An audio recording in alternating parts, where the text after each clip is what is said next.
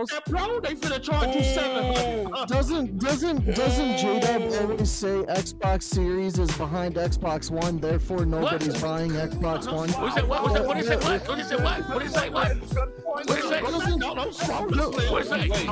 Doesn't J-Dub always tell us?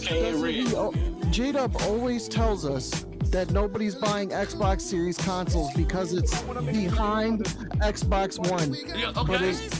But what does that say, Z? I can't read that.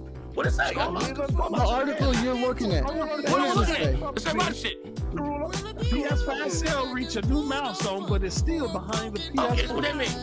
It's behind in hardware and It's not software. selling as well as PS4. GG. Okay, guess what? Wait. Wow. Look how we're living under the system.